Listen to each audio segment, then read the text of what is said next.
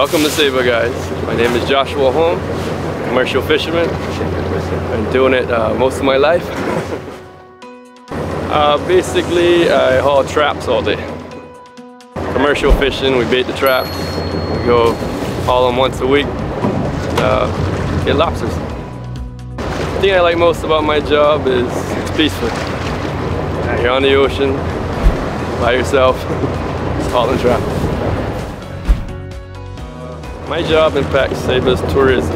Well, we supply the island with local seafood, fresh seafood. And yeah, we also export to St. Martin, so mostly every restaurant in St. Martin gets fish and lobster from us here. I'd like visitors to know that we have some great diving, great fishing, great hiking.